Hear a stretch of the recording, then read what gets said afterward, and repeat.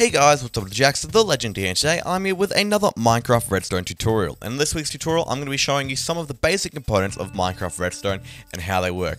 This not only can help you guys get started in Redstone, but can also help you debug some of your issues with other Minecraft tutorials. So let's get into the first one.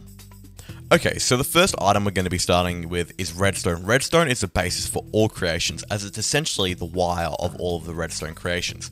It's like a wire in Minecraft. It transfers currents to other objects like pistons and repeaters. The important thing to notice, since one of the newer updates, are the differences between the two types of singular redstone pieces, the dot and the cross. Both of these have different properties and act differently, and if used wrongly in a tutorial, can break the build. Using this device, let's look at how they work and what the difference is. Okay, so this is a redstone dot here. If I flick this lever, you'll see this piston will power, because the only things that are getting powered are the things that are connected to the block the redstone dot is directly on. So this piston is getting powered and this one's not. However, with a cross, it'll power the things that the block is connected to, as well as anything to the side of it, because it's got these crosses leading out. So you can see this can make a major difference in redstoning. Now, defaultly when placed, redstone will appear as a cross, but to change it you need to right click it like this, and you can right click to cycle between them. Now let's have a look at the repeater. The repeater can be used to increase, direct or delay any current. So let's have a look at how it increases current. When I flick this lever here, the redstone current will travel for a total of 15 blocks before needing to be sort of recharged. And as you can see, it powers this piston at the 15th block. Then, if I break that and replace it with another piece of redstone, you'll see the redstone signal isn't there and isn't powering this piston. A way to see if the redstone signal is there is by the particles that bounce off of it and the slight glowing color. To increase the signal, you can place a repeater in like so, and it will increase the signal and power up your piston. However, if you place this repeater the wrong way, for example sideways or backwards, it will not work. To check that you've placed it the right way, you want to make sure this arrow is facing towards the direction you want your redstone signal to be traveling in. So this arrow is facing that way. So you can effectively have a limitless line of redstone as long as you have repeaters every 15 blocks. Now you can put this repeater before 15 blocks. For example, if I come back here, place it, it will still work. However, for max efficiency, you will want to place it every 15 blocks. A repeater can also be used to direct current. Redstone to power something has to be leading directly into it, or the block that is next to it has to be powered. So as you can see here, this system does not work. However, using repeaters, I can direct this current and it will fully work, as you can see, because this redstone here is going into that piston and the repeater is going to that piston.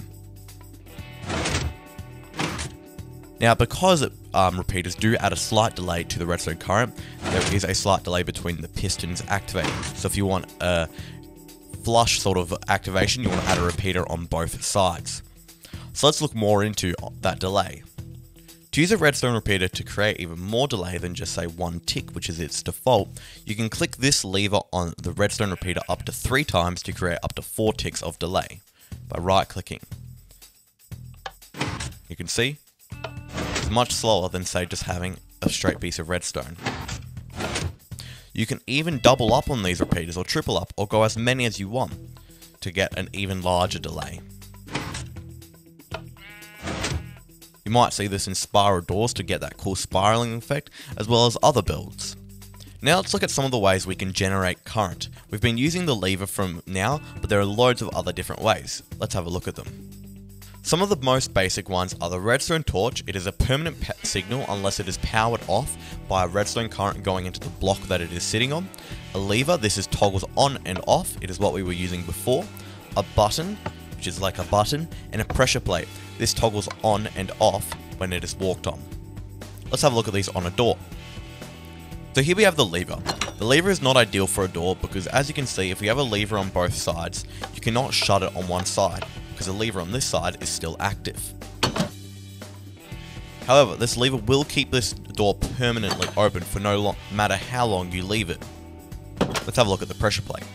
The pressure plate is like a button but on the ground. If you walk on it, the door will open, but as soon as you walk off of it, it'll close. This allows you to have a pressure plate on both sides for easy exits and entrances. This can be used for traps or even some redstone, say spiral doors. Everyone loves a good old pressure plate activation because that means you don't have to worry about pressing a button. Moving on to the button, we have two variants of buttons, the wood buttons and the stone buttons. They both have different current lengths. As you can see, the stone one is reasonably short, leaving you just enough time to get in, while the wood one is slightly longer. But like the pressure plate, you can walk in and the door will shut behind you. And then with then you can put a button on the other side and walk out. Very simple and very useful. This is what I tend to use for my doors, as mobs can't activate them. Now let's move on to the dropper and the dispenser. Two very similar items. This is one of the main things people get confused with in tutorials, whether to use a dropper or dispenser, because they look very similar and they have very similar names. A dropper, dispenser, same thing, right? No, a dropper will actually drop the item, while a dispenser will use the item or /dispenses it. Let's have a look at this. The dispenser here with water buckets in it, if we press that button, it'll dispense the water and use it, not as an item. However, if we do the same with a dropper, it'll actually drop the water bucket. Now, the best way to check on which one you're using is either by reading the name or checking that the dropper has a sort of a triangular hole, while the dispenser is more circular. Another example of where dispensers are used is to shear sheep in automatic sheep farms and to shoot arrows, as well as dispensing armor. Let's have a look at it shearing a sheep. We've got some shears in here. If I press this button, it'll shear the sheep. This is how all automatic sheep farms work. If you'd like to check out my tutorial for my simple automatic sheep farm, make sure to check the link in the description down below. Anyway, let's move on to our pistons and sticky pistons. So the piston is a simple redstone block that pushes but does not pull blocks. It is crafted with cobblestone, redstone, iron and wood planks, while the sticky piston pushes and pulls blocks, as well as has some other more complicated mechanics, and is made with a piston and a slime ball. So here is a regular piston with a block in front of it. If I press this button, it'll push the block but not pull it back. But when we have a sticky piston here, it'll push the block and pull it back. This can be super useful indoors, as well as other redstone systems like some T flip-flops. Pistons, both sticky and regular, can push up to 12 movable blocks, but they will only ever be able to pull back one. So let's have a look at this. So we have 12 blocks, you just pushed all of them, but it only pulled back one. Now if we add in one more stone here to make it a total of 13, you can see it does not push them. This is because it is over the limit. As well as that, if the piston is trying to push an immovable block, for example a furnace, or some obsidian or a chest, it will not do anything. As you can see, the redstone current is going into it, but as soon as I remove this immovable block, it'll push it. You'll often see this 12 block system here in basalt, stone, or even some wood generators. Sticky pistons as well will not stick / hold onto glazed terracotta of any sort, as you can see here. It will not pull it back. Slime blocks also don't stick to glazed terracotta. This can be very useful in elevators, but I will discuss slime blocks in a later video. Let's move on to the next redstone item. Now we're onto the hopper, the basic way of transporting Minecraft items. A hopper can be made to go in different directions and into different inventories. As you can see, you can go into a chest. So if I grab, say, a grass block here and throw it into this hopper, this will lead into this chest here because it is pointing into it. You can even, if you want to, add a chest on top of a hopper and put the items in the chest. Like that. We can do that again on this side. You can also chain together hoppers to create something called a hopper chain. This can go for as long as you want. Let's have a look at it working. As you can see, all of these hoppers are facing the same way going into this chest. So if all of these items get released, they will all end up in this chest. Hopper chains can go in any direction except for up. Hoppers cannot be used to transport items in an upwards direction. You have to use something called a dropper tower. But however, other than that, they are super useful.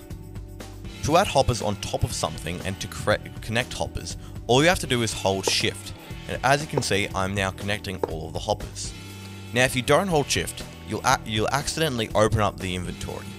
This is the same with adding any other sort of block onto another block with an inventory. Say I was trying to place a grass block onto this chest. I would have to hold shift, otherwise I would open up the inventory. Hoppers also have two different states. They have their open state and their locked state. A locked state will occur when the hopper is met with a redstone signal. In this case, it is a turned on redstone lever. A locked hopper will not let any items pass through or enter it, or exit it. So as you can see, if I enter it, try to enter it from the top, it does not let it, and none of the items are coming out. But as soon as I unlock this hopper, items will start to go out, and I will be allowed to drop this grass block into the top. This can sometimes be useful, but also it can be very annoying if you accidentally do it. So make sure if your redstone system isn't working and you're using lots of hoppers, that you have not accidentally locked it or accidentally unlocked it, and that your hoppers are facing the right way. So now you guys understand some of the basic components and how to redstone in Minecraft. So that's going to be the end of this video, guys. I hope you guys enjoyed. Please leave a like, comment, and remember to subscribe if you're new, and I'll see you guys later. And remember, stay carbonated.